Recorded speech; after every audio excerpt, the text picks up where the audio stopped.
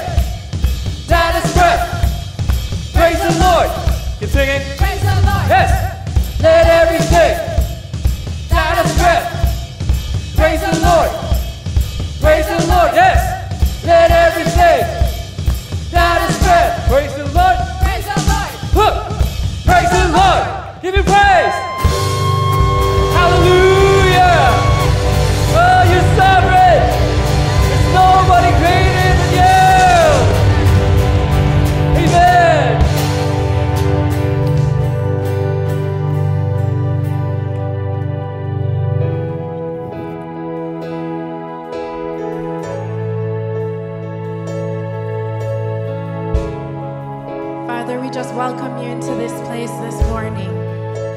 We just thank you for your presence here and that we know you will move only the way you can move. Amen, Gateway?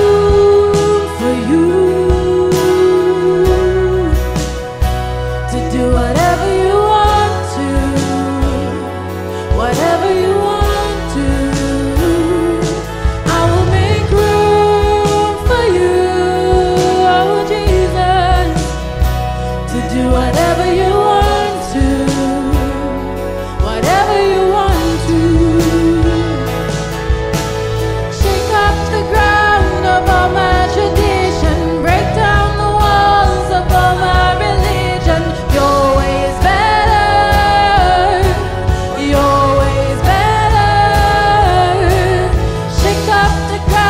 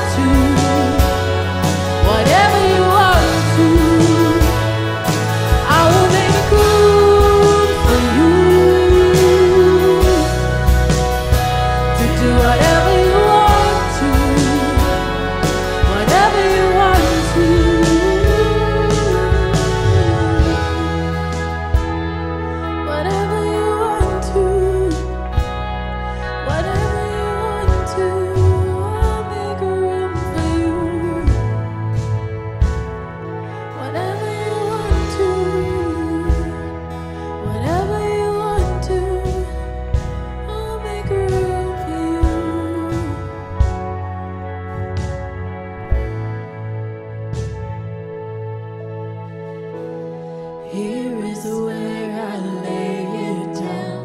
You are all I'm chasing now. This is my surrender. This is my surrender. Here is where I lay it down. You are all I'm chasing now. This is my surrender. This is my surrender.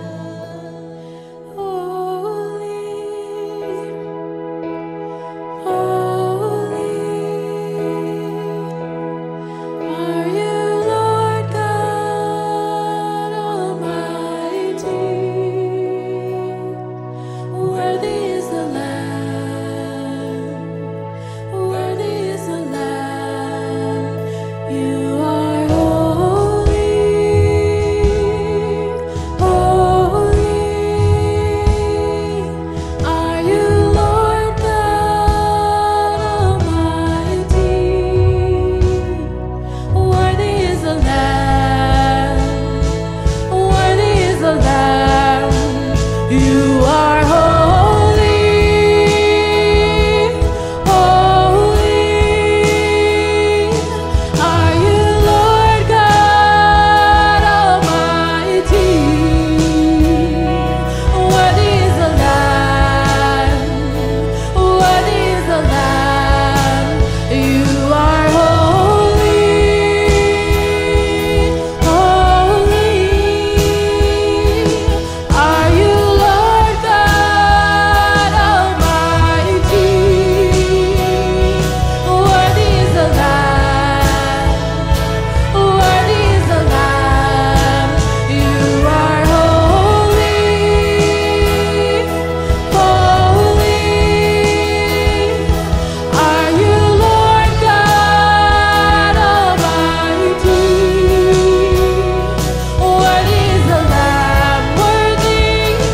Worthy is the Lamb. You are holy, holy are you, Lord God Almighty. Worthy is the Lamb.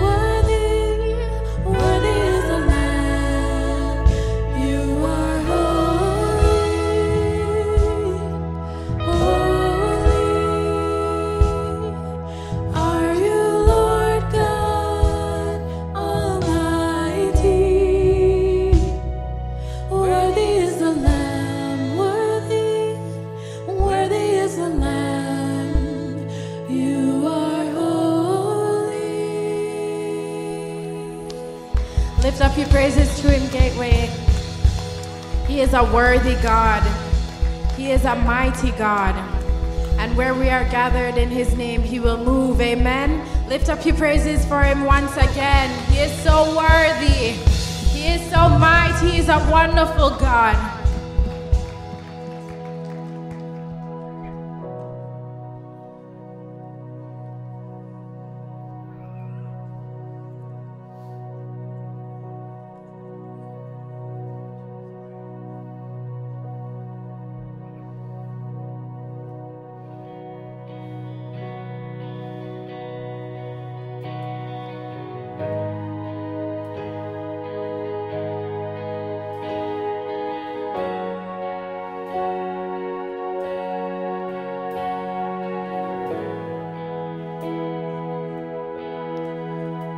All my words fall short. I've got nothing new. How could I express all my gratitude? I could sing these songs as I often do. Every song must end, and you never do. So I throw up my hands and praise you again and again, 'cause all that I have is a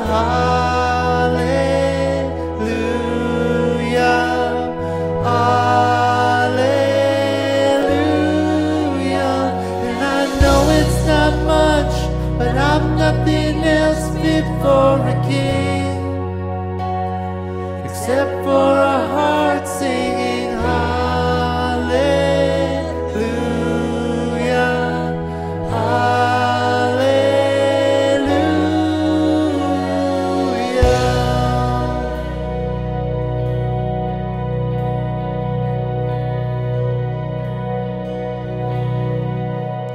I've got one response, I've got just one move, with my arms stretched wide, I will worship you. So I throw up my hands, praise you again and again, 'cause all that I have is a hallelujah, hallelujah. And I know it's not much, I'm nothing else fit for a king except for a heart singing hallelujah, hallelujah.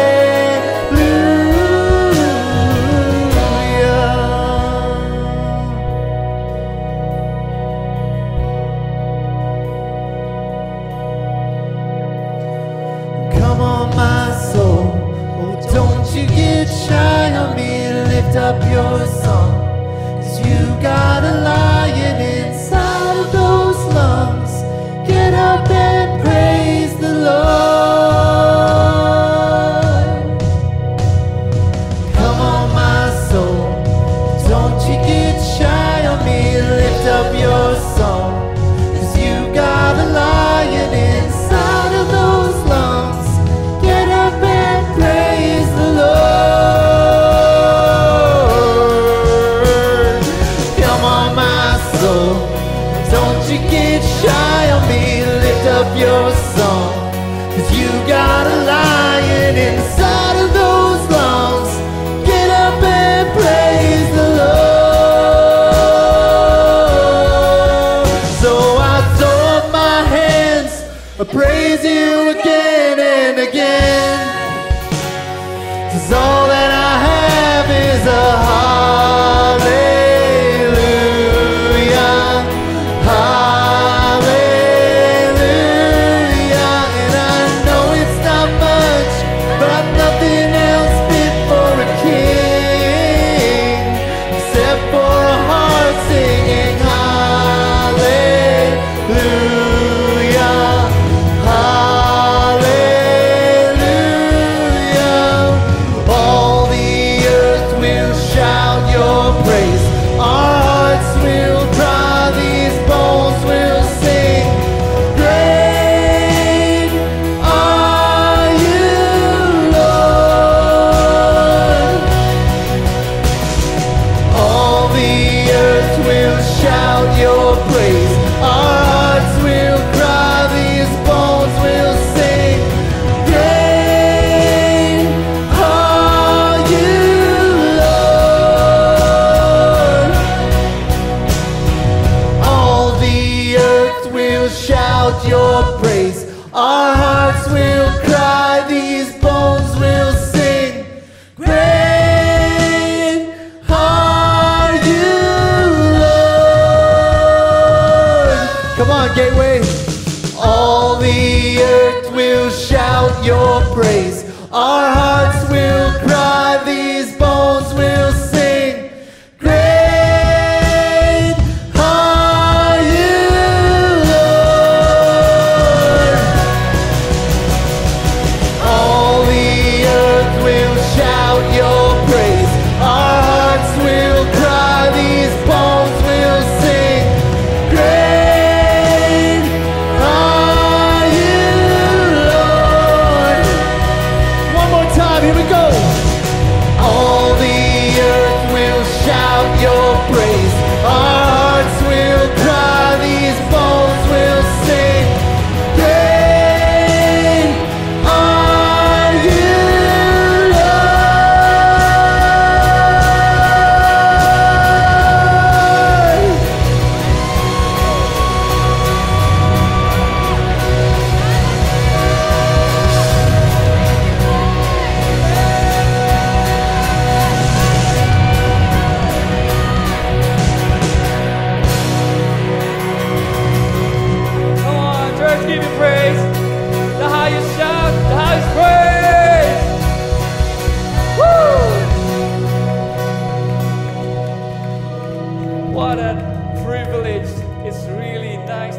house of God to just honor Him. Amen. Oh, can we just move around, take a few steps, and look at your neighbors? The glory of the Lord is with them. Bless them with your beautiful smile. Shake your hands, give them a hug, and after that, turn your eyes on the screen for the announcements. Thank you, Gateway, for worshiping with us. That was beautiful. Amen. Good morning, Gateway. Happy Sunday. Welcome to church. It's a great day to be in God's house, and we are so glad that each and every one of you are here with us today. If you're a guest with us, we want to extend an extra special Gateway welcome to you. We are so glad that you chose to come and spend your Sunday with us at Gateway. Our prayer is that you feel so welcomed and encouraged in today's service. And if you are that guest and you don't have a church home of your very own, don't make this your last Sunday at Gateway. Come back and join us again and get to know us better. For all of those first-time guests, we do have a guest gift bag for you. So at the end of today's service, you can head to the table at the southwest corner of the auditorium, where a Gateway volunteer will be happy to give you a guest bag if you let them know it's your first time at Gateway today. Thank you for joining us. For all of you parents of Gateway Junior Youth ages 7 to 11, please be reminded that your next event is today following the second service, starting at 1 and going until 3 p.m. It's a busy few months here at Gateway, so I'm going to run some dates and events by you quickly, so make sure you pay close attention. Starting this coming Wednesday at 10:30 a.m., there's a brand new book reading connect group called After the Rapture by Dr. David Jeremiah. So if you'd like to get in on this book reading, it starts this Wednesday at 10:30 a.m. right here at the church. Easter weekend is right around the corner next weekend, and we are going to celebrate together as a church family. There are 3 services that you can get in on, starting on Good Friday, March 29th at 10:30 a.m. We are going to come together and remember the sacrifice Jesus made by dying on the cross. And then Resurrection Sunday is March 31st, and we are going to have 2 services at 9:30 and 11:30 where we celebrate that Jesus has risen. Now, these are great opportunities to invite friends and family to join you for church, so we encourage you, think of someone you can invite and bring them to church with you next weekend, and let's celebrate Easter together. Our annual report is coming up on Wednesday, April 3rd at 7 p.m. right here at the church. This is a simple meeting where we look back at 2023 and project with faith for 2024. So we encourage you, come on out and hear about the good things God is going to do at Gateway in 2024. Coming up on Sunday, April 7th, we are excited to be hosting Dr. Niyi Borire right here at Gateway. Dr. Niyi is a neurologist and a leadership expert, and he is going to be with us in both services on Sunday, April 7th at 9:30 and 11:30, so make sure you're here to hear the good word that he will be bringing. On Friday, April 12th at 7 p.m., we are getting ready to celebrate here at Gateway. That is our next water baptism celebration. So for all of you Gateway family, please come out and celebrate and cheer on those that have taken that next step and are being water baptized on Friday, April 12th at 7 p.m. Come and celebrate with us. Now that was a lot of dates and events that I went through, so if you can't remember them all, no problem. Head to gatewayonline.ca/what's happening, where you will find our online church calendar with everything going on here at the church in the upcoming weeks. Thank you, Gateway, for your continued giving into God's house. Because of your giving, your faithfulness, and obedience to God's word, we are able to keep pointing people to Jesus, and that is what it is all about. So there are 3 ways you can continue to give today. The first way is by giving in person. You can drop your giving in one of the giving boxes at the end of today's service. The second way to give is by giving online. Head to gatewayonline.ca/give, where you can follow the prompts to pay by card or PayPal. And the third way to give is text to give. Simply text the word give to the number that's on the screen right now and follow the prompts. That's all I got for you, Gateway, so have a great week. We look forward to seeing you right back here on Good Friday at 10:30 and on Easter Sunday at 9:30 and 11:30. Now, Pastor Brian, over to you for the next part in our series, Dropping Hints en Route to Jerusalem. All right, good afternoon, Gateway. Happy Palm Sunday. Come on, if you don't have a palm branch, you can just wave the palms of your hands. The Lord understands your body language. We're really glad to have you here.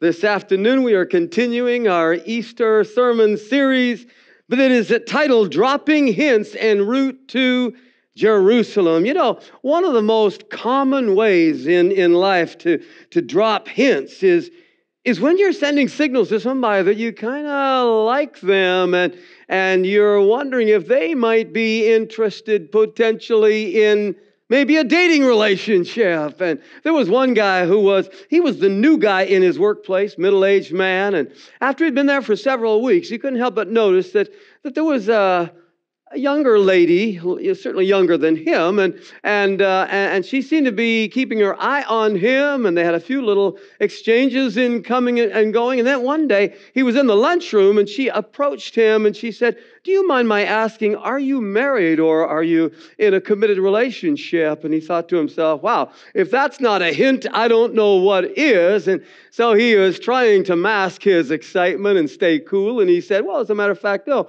I'm not in a steady relationship." And she said, "Oh, good, because neither is my mom. I'd really like you to meet her." Why, you little matchmaker, you.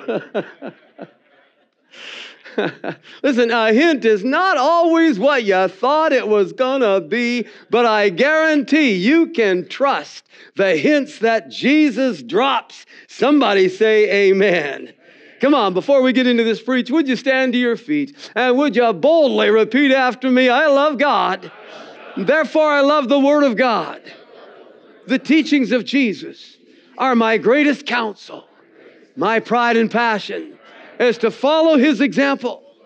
Say, the Bible is truth to my spirit, joy to my soul, and health to my body. Help me, Lord, to know the book and walk the walk. Can you say amen? Come on, somebody shout Hosanna. Yeah, good for you for being in the house of God today. You can be seated. And just a quick word of welcome to those who are joining us online. Listen, if you've been watching online, if we don't know you, by all means, get in touch. We would love to meet you. If you're watching from Hawaii, I would be happy to make a pastoral visit. Yes, I would. All right, this is going to be part 3 in our series. We've been following the travels of Jesus and company as they are counting down the days until they get to Jerusalem for a date with the cross. And all the while, Jesus is dropping hints about what is waiting for them when they get there. He's like, guys, I'm going to be handed over to the authorities. They're going to rough me up pretty good. They're going to spit on me. They're going to crucify me. But no worries. On the 3rd day, I'm going to be raised back to life again. It's all good. But the problem was, it seemed like some of his words were just ricocheting off the foreheads of the disciples. That's probably one of the reasons why some of those disciples were partially bald. But the point is, they didn't get it, at least not right away. See, Jesus' followers had a case of spiritual blindness, and that's what this Easter sermon series is all about, overcoming spiritual blindness. So Jesus keeps dropping these hints about how it's all going to play out. And so today we're going to take a good look at the 19th chapter of the Gospel of Luke. That's where we're going. Luke chapter 19. So come with me and let's find out what we can learn from the hint dropper, Jesus of Nazareth. This is one of the final stops that Jesus and his entourage made en route to Jerusalem. It's less than 1 week now from Good Friday, and it's crunch time. And Jesus is like, guys, there are some really crucial issues that I need you to understand before they arrest me next Thursday night. And so, folks, I believe that in this chapter, there's at least 3 very significant hints that are intentionally dropped by Jesus for his disciples then, and for the benefit of you and I to pick up on as well. So are you ready? Let's go to the city of Jericho. Luke chapter 19, beginning in verse 1. Jesus entered Jericho and was passing through. And a man there by the name of Zacchaeus, he was a chief tax collector and was wealthy. Yeah, he was wealthy, all right. He was wealthy based on what we call ill-gotten gain. He was a publican. He was a tax collector, and he was despised by everyone in town. People did not like the publicans because everyone knew they were on the take. And the Bible tells us he was not only one of these publicans, he was the chief publican in that region. And so you could say he was the chief thief. But verse 3 says he wanted to see who Jesus was.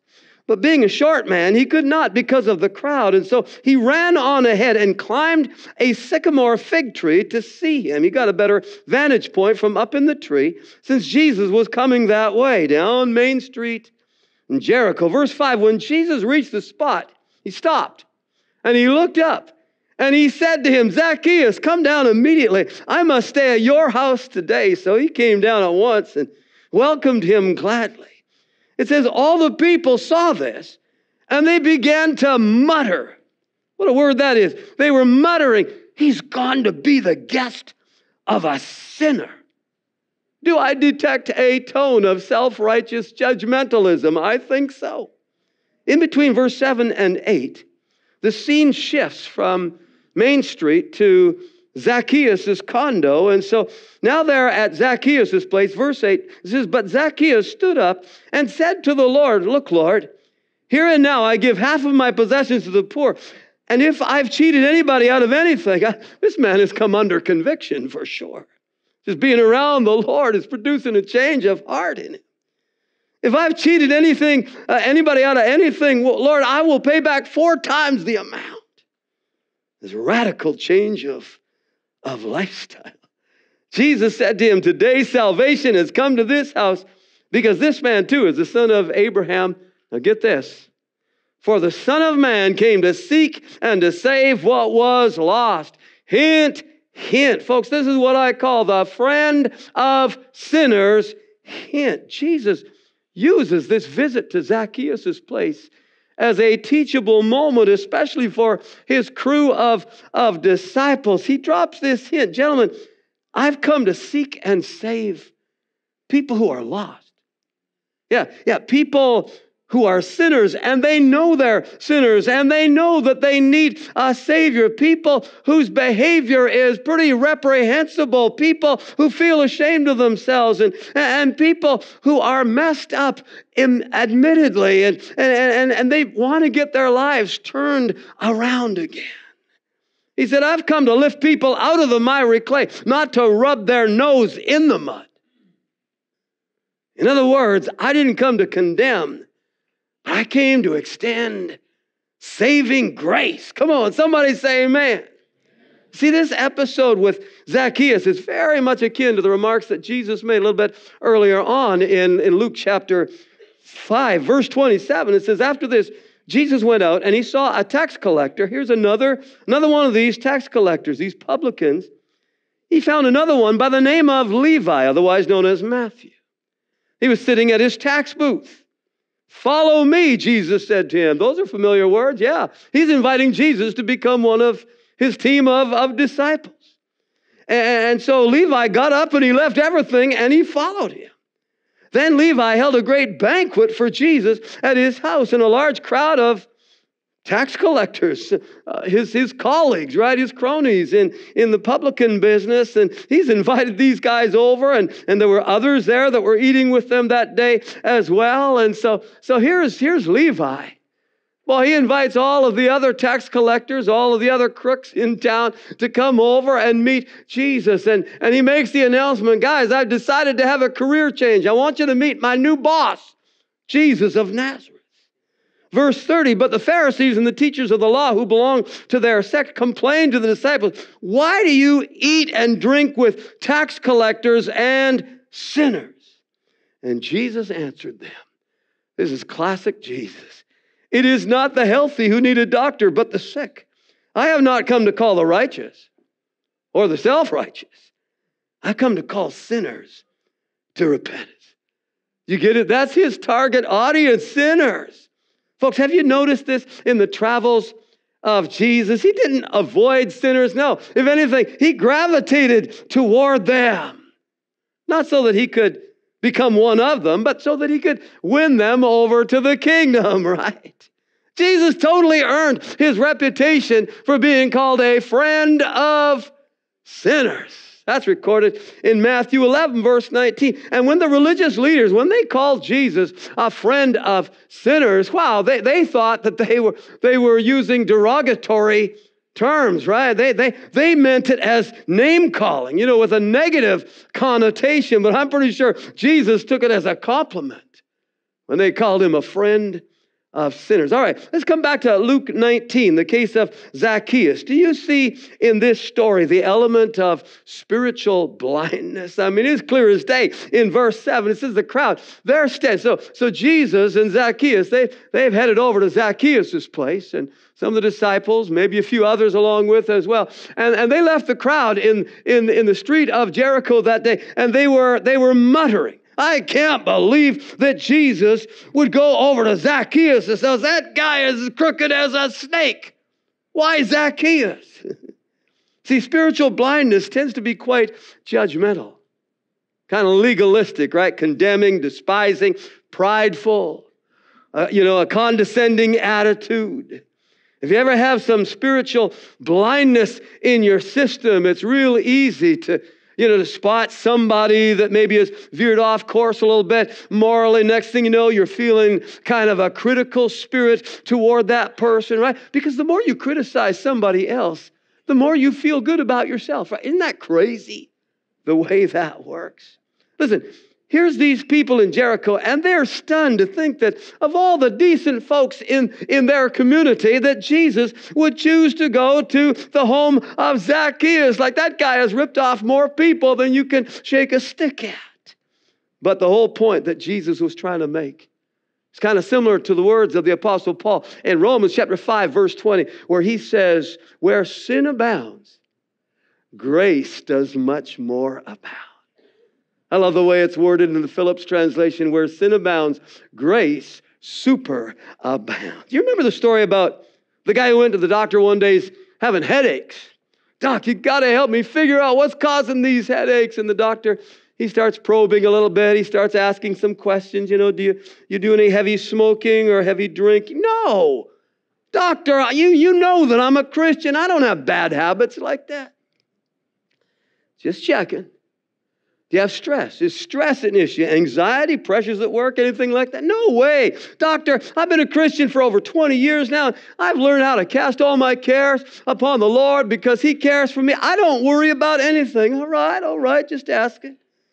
How about, do you have any degree of guilty conscience? If you've done something wrong and you're feeling bad about that, or maybe if somebody has wronged you and you're holding some feelings of resentment or unforgiveness, anything like, Doc, I'm offended that you would even ask. Listen, I'm a good Christian, I told you, and I don't do wrong. Oh. The doctor said, you know what? I think I figured out what the problem is. What's causing those headaches? Well, what is it, Doc? Spit it out. I think your halo is screwed on a little bit too tight. All right, I want a second opinion. I say, Holy Spirit, deliver us from any degree of self-righteousness and judgmentalism. And Lord, give us a revelation of grace. Grace. Give us a revelation of what it means to be a person who is a friend of sinners. That's the Holy Spirit's job. He gives revelation, which is just the opposite of spiritual blindness. He can make it so real to us. He can show us what the grace of God is all about. He does that by dealing graciously with us when we are stuck in some of our sins and wrongdoings. And come on, how many of you God has dealt graciously even in your worst moments? And when the grace of God gets into our system, next thing you know, we become these people who deal graciously with others around us. Come on, somebody say amen. That's how this thing works. You see, when we make the intelligent decision to believe and receive Jesus as our Savior, that's a rude awakening, because somebody explains to us, well, you are a sinner and you need to receive Christ and receive forgiveness for your sin. Well, wait a minute, who are you calling a sinner? Right? It's a rude awakening when you come to this basic realization. Hey, we're all in the same boat. Every human being was born into the world in a sin-fallen condition. We have inherited that from Adam and Eve. And the sooner we come to the realization, all right, I admit I'm a sinner in need of God's saving grace. Wow, now we can get somewhere, right? It doesn't matter how respectable of a citizen you were or how nasty of a rascal you were. When the gospel comes your way, if you respond and you're just willing to admit, I'm a sinner in need of a Savior. Then the Lord says, all right, now we can work with you. Revolutionize your life by saving grace. You understand John 3:16? I mean, everybody knows John 3:16. Many of you can recite that in your sleep. For God so loved the world that he gave his only begotten Son, Jesus, that whoever believes in him will not perish, but have everlasting life. Somebody say amen. Yeah, but the fact is the following verse, verse 17, should always be connected to verse 16 because it goes on and says, for God did not send his Son into the world to condemn the world, but to save the world through him. Jesus said, guys, hint, I came to seek and save sinners. People that have fallen prey to the darkness and the deception of the devil. When sin has messed us up, that's when we need to receive the saving grace of Jesus Christ and get untangled and get on our way serving the Lord. Somebody say amen. Yeah, he saves us. And then he teaches us how to be gracious to others. So we're not about condemning those who are in sin. We become friends to them. Listen carefully. As followers of Jesus, we become like our fearless leader. We emulate what he has modeled for us. So our heart beats the way Jesus' heart beats. So when we cross paths with people who are the lost, and the last and the least, people who are sinners, people who have hurt others, people who have been hurt by others, people who Paul was describing when he said in Titus chapter 3 and verse 3, he was describing what life was like for us before we became believers. He said we were hating and hated. What a Bible commentary that is. Hating and hated. And Jesus came to rescue us from that. But listen, when we cross paths with people who are in these troubling situations, what is our sentiment? We certainly don't call them scumbags. Come on, no way. We don't even think that. We respond in compassion. Somebody say amen. We respond in mercy. We respond in grace. We respond in forgiveness, right? To use Paul's words from Romans chapter 14, verse 15. Pardon me. Yes, chapter 14, verse 15. Paul used these four words. Oh, Holy Spirit, just etch these four words in the consciousness of every one of us in this room, that we can see every person we ever meet as a precious individual for whom Christ died. Everybody say, for whom Christ died. Oh, yeah. Even if somebody has messed up big time, they are still a person for whom Christ died. Folks, do you know where I do my best preaching? I would like to be able to tell you that it's right here at Gateway, but that would not be true. My best preaching is out at the correctional center. No kidding around. I get out there for our, every second Sunday of the month. We get to go out in the evening and do chapel service out there. And man, I have more liberty to preach there than anywhere else on the map. I just take my Bible, no notes, and just preach. And wow, the Holy Spirit gives me liberty. I know what you're thinking. Well, Pastor, why don't you do that here? Because I've tried and it just doesn't work for me here. I've asked the Lord about this. Why is that? I don't know. He hasn't given me the answer. Listen, if you want to hear me preach at my best, you got to get yourself arrested.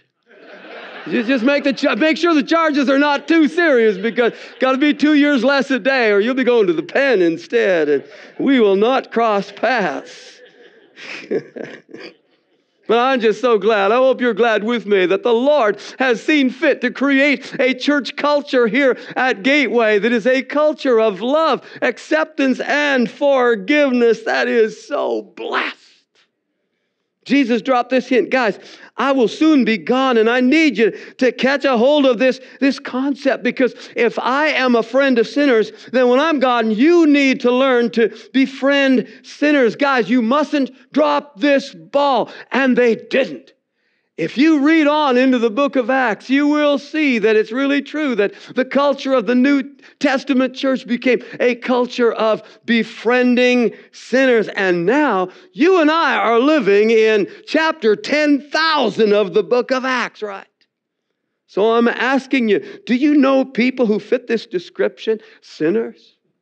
I mean, it sounds a little harsh, but we're all born in that situation. How do you feel about sinners? If you detect any sense of spiritual blindness rattling around in your system, are you open to a little attitude adjustment? A little infusion of the grace of God so that you can see through that lens? Are you open to a little halo adjustment? Yeah. Holy Spirit, give us a revelation of God's grace. Come on, everybody say, Christ in me is a friend of sinners. All right, let's move on. Let's come back to Luke chapter 19. Let's check out another one of the hints that Jesus dropped. Luke 19, verse 11. While they were listening to this, listening to what? Well, they're still in Zacchaeus' living room, and they're listening to the previous verse where Jesus said, I came to seek and save the lost. While they're listening to this, Jesus went on to tell them a parable because he was near Jerusalem. And the people thought that the kingdom of God was going to appear at once. Yeah. So they're still in Zacchaeus' home. And Jesus drops a hint by telling a parable. See, this verse 11 very clearly points out public perception was the kingdom of God was about to be established with Jesus at the helm. You know, he's going to come to Jerusalem and he's going to overthrow the Roman government and then Jesus is going to reign over us, or so they thought. That's not how it's going to happen. Now, you and I know that from our vantage point, but they didn't. They thought, hey, Jesus is coming to Jerusalem and he's going to set up the kingdom of God and push the Romans out of the way. That's what they were expecting. But Jesus knew that they were thinking this, and so he gave this parable. Verse 12, he said, a man of noble birth went to a distant country to have himself appointed king and then to return. So he called 10 of his servants, and he gave them 10 minas. A mina, that's a measure of money. Put this money to work, he said, until I come back. Now, if you were to read on the rest of that parable, when the master returns, he checks in with his servants to see how they made out while he was gone. And the first man said, well, sir, the mina that you gave me has earned 10 more minas. Wow, 1,000% increase. The master is favorably impressed. He says, in that case, I'm going to put you in charge of 10 cities. Wow. The second man said, sir, the mina that you gave me has produced 5 more minas. And the boss said, good for you. You're going to have jurisdiction over 5 cities. Well done. And then the third man said, sir, I didn't want to lose the mina that you gave me, so I buried it. And I just kind of sat on it. The boss said, well, why didn't you at least invest it so I could have some interest when I return? And he was not impressed. Folks, in the telling of this parable, Jesus is dropping a huge hint. Like in the past couple of Sundays, Jesus was dropping hints, right? We talked about his death and his burial, his resurrection. He says, guys, this is what's going to happen to me. And so if the disciples, if they were able, because he had to keep on repeating it, and that spiritual blindness was really interfering with these guys grasping this. But if and when they were able to wrap their minds around this disturbing information, and once they got over the shock, then they naturally would be thinking, okay, so Jesus is going to die. That's bad, but he's going to be alive again, so that's good. And then when he's alive again, then he'll set up his kingdom and oust the Roman government, and he'll begin to reign as Messiah King, and we'll reign with him. Hallelujah. It's all going to work out wonderfully. It'd be very easy for them to think that way. And Jesus knew that that's what they were thinking. Verse 11. And so he tells us this story about the master who leaves and goes to a far country, a.k.a. heaven, to receive kingship and then to return later on, much later on as it turns out. But he tells this parable and then he's like, hint, hint, guys, The master in that story is me, Jesus. See, after I deal with this old rugged cross, I'm going to be leaving for a while. Quite a while. But I will return as king. But fellas, you have to understand that the time to overthrow earthly kingdoms is not yet. Sorry to shatter your dreams. You're still going to have to contend with some secular governments for a while. Folks, even after Jesus rose from the dead, even then the disciples, they're still quizzing him about this. Acts chapter 1, verse 6. So when they met together, they asked him, Lord, are you at this time now going to restore the kingdom to Israel? You're going to take over? And he said to them, it is not for you to know the times or the dates that the Father has set by his own authority. It's like, gentlemen, remember back a few weeks ago when we were at Zacchaeus' place? Remember I told you that story about the master who went away to a far country? Remember, that's me.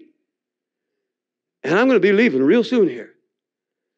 And I'm going to be gone for a while. It'd be very natural for them to say, well, how long are you going to be gone? I don't know.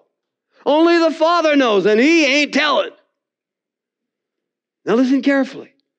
Jesus tells this parable to help them to get it, that he's leaving them for an indefinite period of time. But this story is also designed to emphasize that while he is away, he wants them to take what he has given them to work with and make the best possible use of it for the purpose of his kingdom. And then, of course, he's going to return later on and reward them accordingly. Now, think about it. Ladies and gentlemen, after 2,000 years of the master's absence, can you see that it'd be so easy for a little spiritual blindness to set in and cloud the vision of the New Testament church? That's us. And instead of actively being about our Father's business, that we would just be, kind of digressing to a situation where now we're just attending to our own business and doing a little churchianity on the side. Like when Jesus first left. They're thinking, okay, like those guys in the parable, I want to win as many people. I want to gather as many minas as I can into the kingdom. And they were going full speed ahead. Man, that first 100 years of the early church, they were aggressive. They were about their Father's business. But 2,000 years later, can you understand that it's really possible to say, wow, he's been gone a long time now. And instead of being, avidly about our Father's business, it's very easy for us to just be going about our own business. You understand what I'm saying? We can't do that. We cannot do that. Oh, how insidious is spiritual blindness that creeps in. I say, Holy Spirit, give us a fresh revelation of what's in that parable for us. Give us a fresh revelation of the fact that Jesus is coming soon to a planet near you. We need to be actively engaged. We need to be readily involved. We need to make our lives count for the kingdom. Come on, whatever the Lord has given us to work with, all of our God-given gifts and God-given, resources, all of our God-given opportunities. Anybody here have any friends or family? Wow. We have opportunities, every one of us, to reach out and do the bidding of our Lord while he's gone, because he's coming back. He's coming back. Oh, Holy Spirit, challenge every one of us to rise up and make our time useful as we wait on the return of Jesus. Come on, somebody help me out with an amen. Yeah, make a fresh commitment to the Lord today. I urge upon you. Get more involved. Invest yourself in greater ways in what the Lord is doing in our generation. I assure you it will pay off. All right, I want to show you one more hint that Jesus dropped here in Luke chapter 19. After all, this is Palm Sunday, right?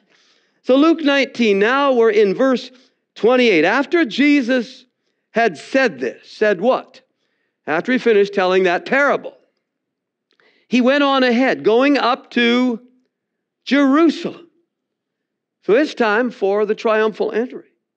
Verse 29, as he approached Bethphage and Bethany at the hill called the Mount of Olives, he sent 2 of his disciples, saying to them, go to the village ahead of you, and as you enter it, you're going to find a colt tied there. Now, don't be fooled by that term colt. It's actually a young donkey.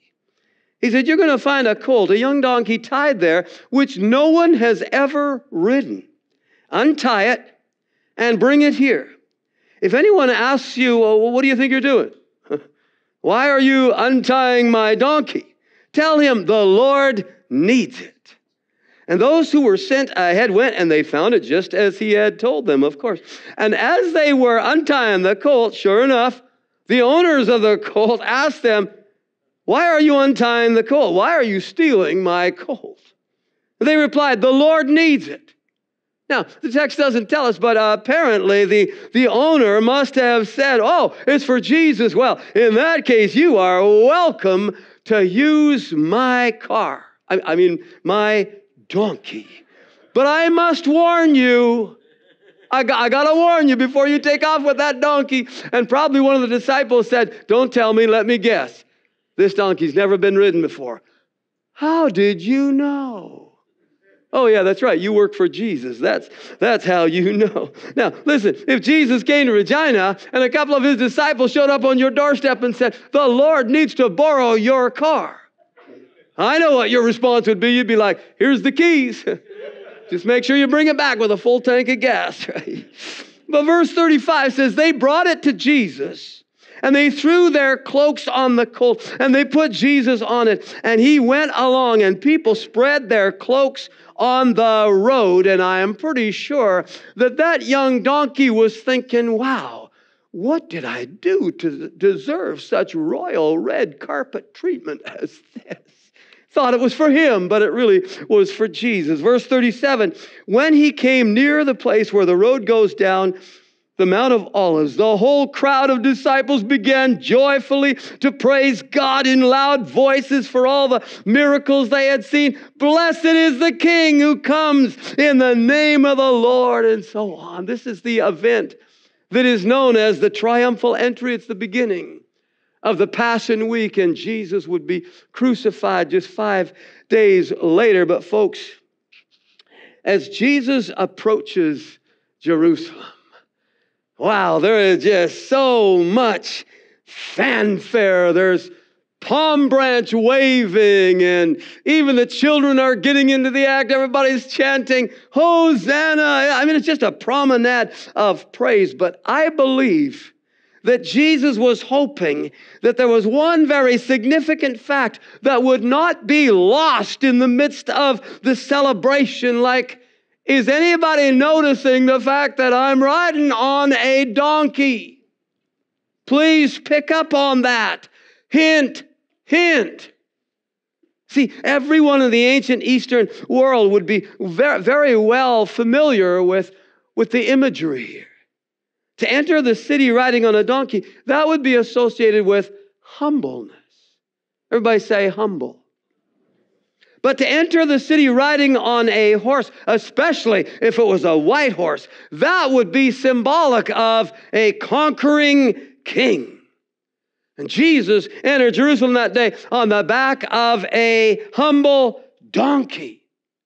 Now that in itself was a miracle, right? That he could ride that donkey that day without incident, right? Remember, it said in verse 30, that donkey has never been ridden before, right? I mean, every time I read that verse, it reminds me of what I read years ago about a recreational ranch somewhere down in Arizona. It's a place where city slickers and tourists go to do some horseback riding. And the story goes that on the corral, they had a sign posted, and the sign said, we have horses for all kinds of people. For big people, we have big horses. For smaller people, we have smaller horses. For experienced riders, we have horses that will gallop. And for people who have never ridden a horse before, we have horses that have never been ridden before. Down the bottom of the sign, just kidding. Yeah, Jesus rode into Jerusalem that day on the back of a donkey that had never been ridden before. And when the day was done, Nobody got bitten by that donkey. Nobody got kicked by that donkey. Nobody got bucked off of that donkey. And nobody had to drag that stubborn beast of burden to get it to kick into gear. No, that animal was totally cooperative. That was a miracle right there, wasn't it? You don't want to deal with a donkey that's never been ridden before and jump on, go for a ride. No, sir. Jesus can do it. Folks, that day the air was full of jubilation. But the air was also full of spiritual blindness. People were chanting, Hosanna, which is a term that means, save now, O Lord. But the crowds in the streets of Jerusalem that day, their understanding of that term, salvation, save us, Lord, their understanding of that was completely different from what you and I know when we say, Lord, save me. Save my buddy. Yeah, they were thinking in terms of Jesus saving them from the Roman Empire. See, to them, this was more like a political rally. There was serious unrest in Israel. They'd been under the oppressive Roman regime since 63 BC. So at this point, it's been 93 years, and they are just chafing under Roman rule. They were so ready for a military coup. They longed for their Messiah, deliverer, to come on the scene. And they thought that Jesus was their man, the miracle worker from Nazareth. And he was their man. But he wasn't going to go about his kingship in the way that they thought. In fact, when all was said and done, after all the celebrating in the streets that day, if you read on in these chapters, you find that when Jesus got into Jerusalem, it was pretty anticlimactic. He looked around for a while, and at the end of the day, he left town and went back to Bethany and stayed the night, came back the following day. In fact, a couple of days later, he made that famous statement, render to Caesar what is Caesar's and to God what is God's. That does not sound like a man who is intent on overthrowing the local government. Right? You see, what we have here is a fulfillment of Bible prophecy. Zechariah chapter 9, verse 9. It says, rejoice, O people of Zion. Shout in triumph, O people of Jerusalem. Look, your king is coming to you. He is righteous and victorious, and yet he is humble, riding on a donkey's colt. See, he didn't come to be a savior by force. He came to be a savior humbly, by laying his life down. Salvation for you and I required a humble act of self-sacrifice. Hebrews 9:22, without the shedding of blood, there is no remission of sin. See, spiritual blindness is a strange thing. Sometimes spiritual blindness speaks out and seems to make sense.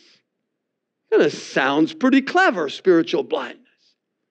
Spiritual blindness might actually propose an idea that sounds something like this. The world is messed up. We need a Savior. And so the Son of God comes to planet Earth. How awesome. God in the flesh. He can just set up his reign and become the King of all earthly kings and the Lord of all earthly lords. And all of us that want to, we will worship him and live happily ever after. Sounds pretty good. But it doesn't work that way. Come on, if you know your stuff, you know it does not work that way. There had to be a cross. There had to be a death.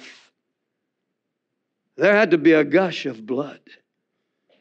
See, before there's a horse, there's got to be a donkey. Oh, there's going to be a horse. Oh, you can read it for yourself in Revelation chapter 19. Oh yeah, there's coming a day when Jesus is coming back on a white horse. Revelation 19. It is a phenomenon. In fact, it's probably the most glorious vision of Jesus described in the entire Bible. He's coming back on that white horse. He's got the name King of Kings and Lord of Lords emblazoned on his thighs. And he is a sight You can do your homework and read it for yourself. Yeah, the day is coming when he will return on a horse as a glorious, powerful king, and he will put the nations in their place, and he will swiftly settle the matter of Armageddon and come to the defense of Israel. I tell you, it's going to be a marvelous day for planet Earth when Jesus comes back on a horse. Oh, yeah, you know it. That day is coming. It might be sooner than you think, but that was not what was happening when Jesus entered Jerusalem on Palm Sunday. He came on a donkey.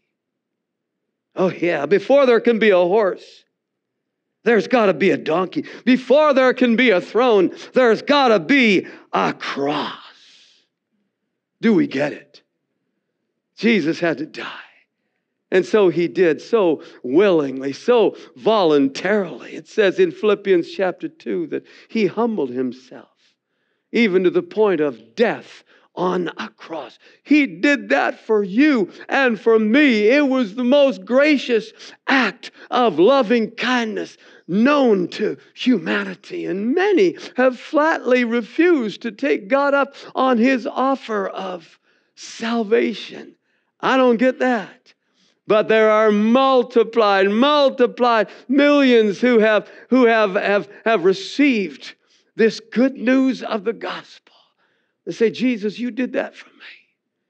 A humble Savior who laid his life down as a friend of sinners.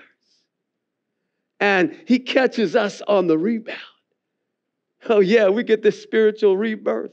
We get this promise of heaven later on. All of the other goods that we're entitled to as a part of our inheritance as men and women who are awakened to the fact that, man, I'm a sinner in need of a Savior. So Jesus, please come into my life. I'm prepared to serve you and be loyal to your kingship forever. Whew. That's about the wisest decision we'll ever make in our entire life. But you know, the humility of the Savior should have this deep and profound and lasting effect on every one of us. And the effect that it has on us is that it humbles us. It would be just so humbled to think, Jesus, you did that for me. Thank you. Thank you, oh Lord. I could never thank you enough. Just receive my heart of worship. Oh, Jesus. I so appreciate who you are to me. So he drops these hints so that we can be enlightened, so that we can have this spiritual awakening, so that the Holy Spirit can give us a revelation that helps us to overcome any spiritual blindness. Man, if there's been any of that spiritual blindness operating in your life that causes you to frown on sinners, as of this day, let that change. Oh man, we got our work cut out for us. Man, when you go out those doors, your assignment is be a friend of sinners. You never know whose life can be dramatically changed by the good news of the gospel just because you reached out to them. Because you took the word of God to heart and said, man, I'm not going to be down on people who don't live right anymore. Now I'm going to do what I can to reach out and extend the grace of Jesus. Every one of us, an agent of grace. Amen. Come on, would you stand with me? It's time for us to wrap it up today. But I say, Lord, just touch us. Touch us, Lord, every one of us in this chapel today. Lord, as surely as you have reached out to us in grace. My goodness, you laid your life down for us. Oh, God, thank you. Thank you, Lord. Your grace is having a powerful, in fact, an eternal effect on us. And now, Lord, the least we could do in turn is to tell others, to pray for others, to invite others, to reach out to others, to extend ourselves to people that we know that are going through difficult times. And Lord, what they really need is help from heaven.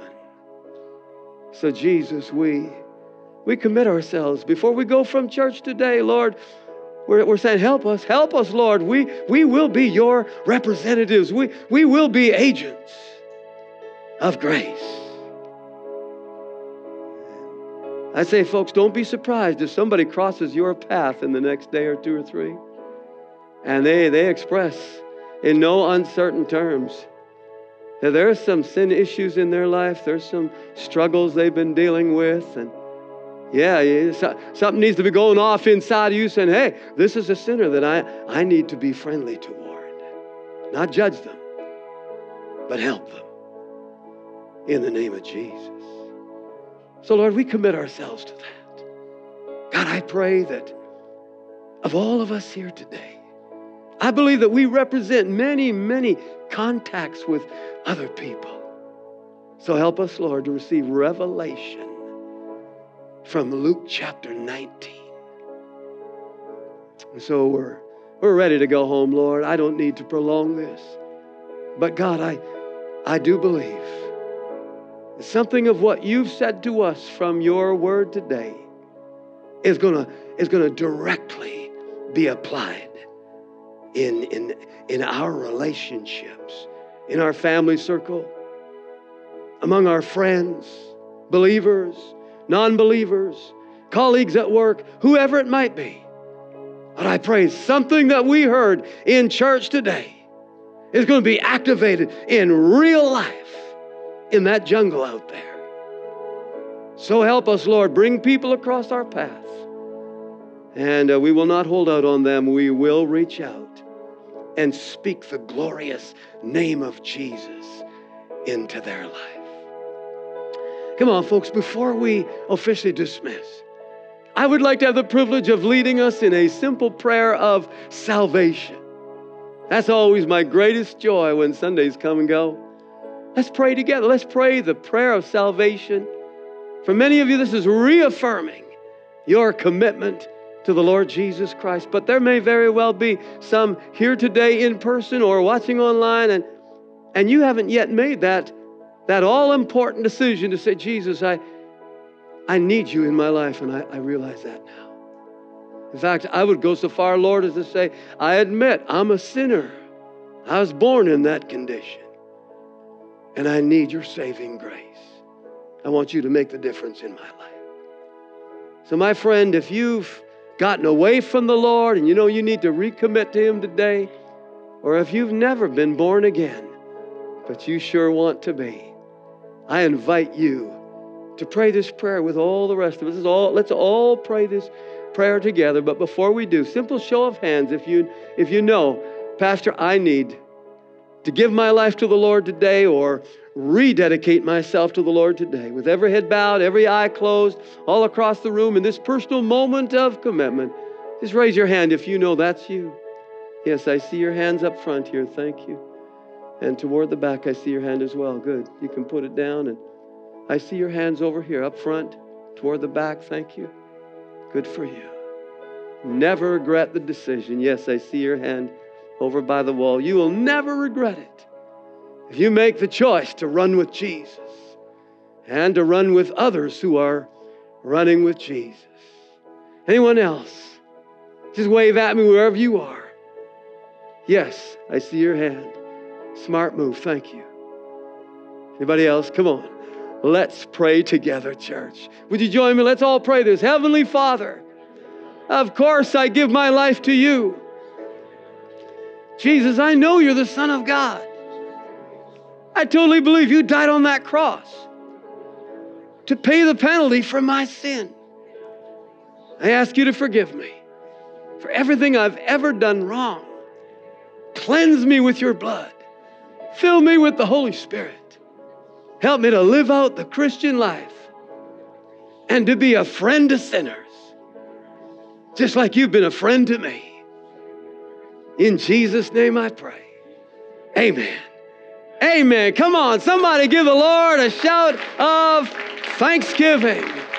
Praise the name of Jesus. Well, hey. Thank you for joining our online service today. We pray that you were so encouraged by the worship and the message. And hey, if you've been blessed by the worship and the messages here at Gateway, we'd love if you partner with us. You can head to gatewayonline.ca/give to do so. And if you're in the Regina area, we would love to have you join us in person for one of our services very soon. There's a chair here waiting for you. But if you're not able to make it in person in Regina, we'll see you right back here next Sunday for another Church Online.